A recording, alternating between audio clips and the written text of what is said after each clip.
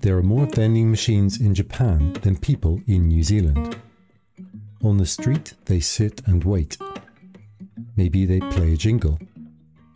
You can imagine a kind of map of how a vending machine works. It waits in standby mode until someone decides to buy. The buttons won't work and nothing will come out until money is actually put in. Then the machine will change. Usually it will flash the lights of the things you can buy. But sometimes things go wrong. The vending machine looks simple, but its map can still get quite complicated. Let's look at something as basic as possible, a turnstile.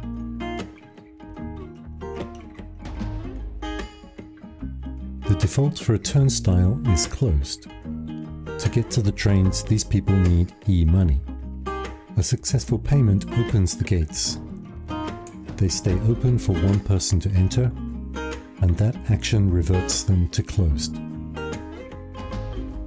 The vending machine and turnstile diagrams are simple examples of finite state machines.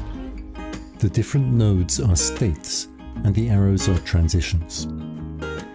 This is a model of computation that processes input events and produces output. In general, there is a start state, and sometimes there can be final states, represented like this. A start state can also be a final state, as in this example. It's a special type of FSM called an acceptor. It has no output, and its purpose is to identify if the input is even length.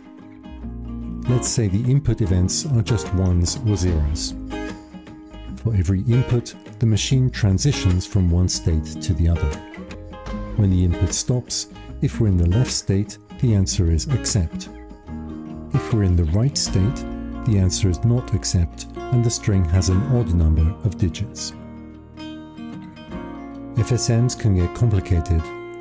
Here's an example that recognizes strings that end with frog. It works no matter what characters come before the FROG. The trick is to jump backwards each time you find an F.